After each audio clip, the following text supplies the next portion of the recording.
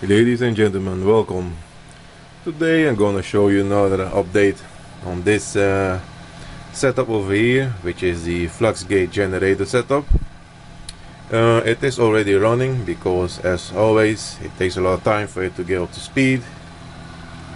My voltage doubler has gone kaput, so I'm now using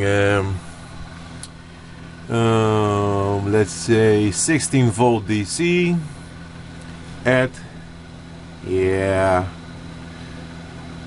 it's almost now impossible to read, so let's say below 30 milliamps. The difference is now, two video before you've seen a similar setup, basically the same. The only difference now, I have the magnets over here were in the push mode or a repulsion, and now they are in a pull mode, attraction mode. I have at this side north pole and on this side is south pole. I have already the coil in place. The system is running for a while now. This is the voltage I'm getting, EC, from that coil, 7.6. Gonna write it down, 7.6 volt AC. Open coil. Let me measure the RPM.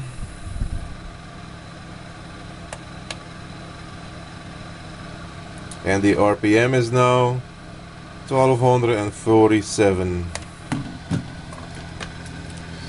The coil in place and open, the RPM is 1247. Now I'm gonna do a load test. I have now two LEDs, because if I use only one it will burn it out immediately. I already wasted 3 of them yesterday. So this it is the same coil as before, but now since the magnets are in pull mode or attraction mode, seems that the output is better, because the coil is the same, the core is the same, everything is the same. And this time the speed is even lower, because last time I did that with the same coil I was running through that voltage doubler. So it's a good progress. It does slow the system down, you will see in a few moments. The two LEDs are on now, you can see them over here, they're pretty bright. And the voltage now is 2.8. That is EC voltage, because as you can see I have it hooked up like that. Gonna show you the amount of light in the dark while the system is decreasing. As you can see, if you compare this to 2 videos ago, when I did the same test with the same coil with double the voltage input and with the magnets in attraction mode, repulsion mode, it was far worse. Now with about 600 to 700 RPM less, the magnets are now in pull mode, attraction mode. The output is far better. It's clear to see, much better. So it seems to me like having the magnets in pull mode, attraction mode, is better.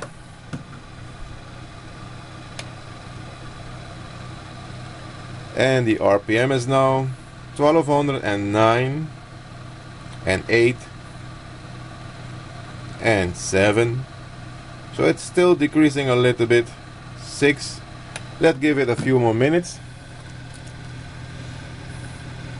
Gonna write down, not 1200, I think I'm gonna set it down just below 1200 RPM. Meanwhile, I will tell you when I'm done with this one, I'm gonna do the same test again with this coil, just like in the previous video, but this time with the magnets in pull mode, attraction mode.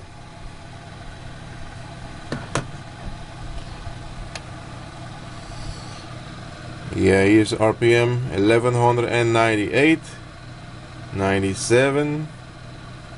It just went to 97 and 6.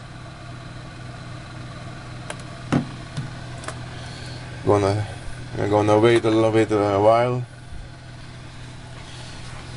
And the input is still 16 volt DC. Yeah, milliamp. To my eyes, with glasses on in. The milliamp, or the how do you say that? The meter hadn't moved one slight bit, but it's very difficult to read milliamps on a 3 amp scale meter. I really need to fix that. Let's check the RPM. RPM is now 1190 and 89. Sorry, yeah, 89. It is still decreasing a little bit. Not much anymore.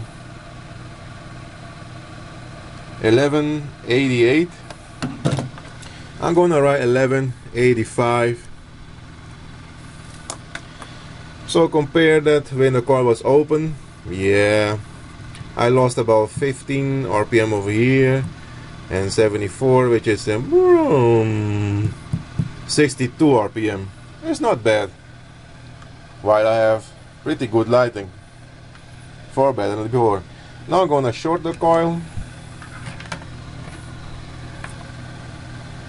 Shorten the coil now. Yep, as you can see, 0 volts. It's gonna drop even more. It is now at 1800 and not 1800, 1180 and decreasing.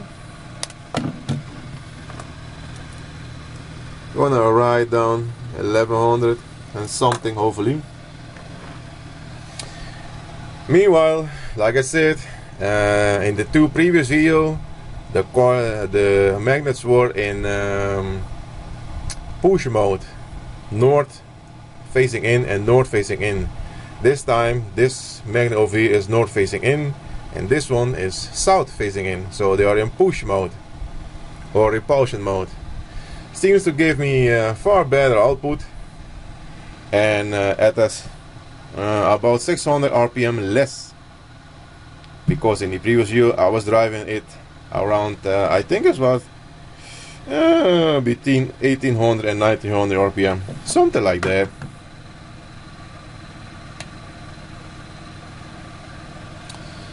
And the RPM is now 1156.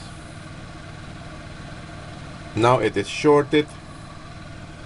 54, 53,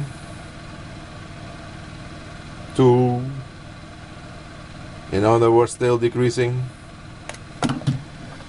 Gonna write on 1150 and still decreasing. Otherwise, the video will be very long and very boring. Now I'm gonna remove the coil and you get to see the RPM without the coil in its place. Like I said, next I will do this coil over here. Should give me even better results, we'll see. And when I'm done with that one, I'm gonna modify this setup here again to do another type of test like this one, but you will see.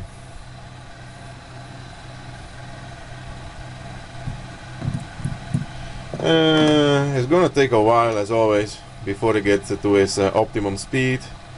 It's now already at 1243 and climbing pretty fast. 1240 and 50. When the coil was in place and it was open, I had 1247 RPM. Yes.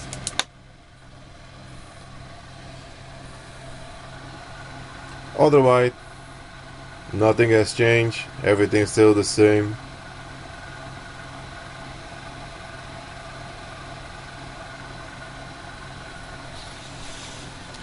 And input, yeah, still the same.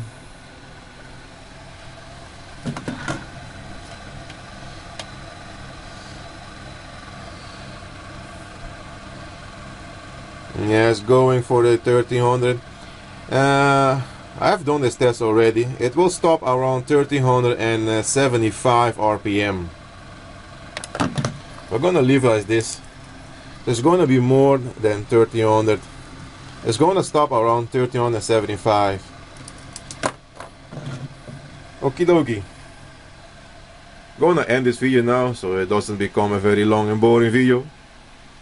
Thank you for watching. And hope you enjoyed it.